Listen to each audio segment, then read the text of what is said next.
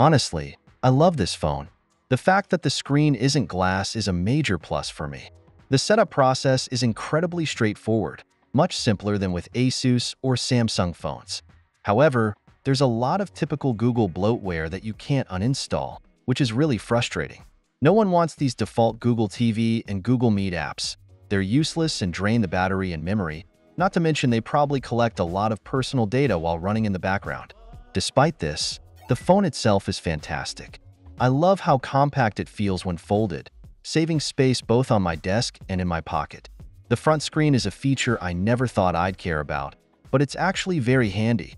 The fingerprint sensor is impressively fast, though I'm not thrilled that it's on the power button. It's better than being on the screen, but it requires a bit of thought about which finger to use.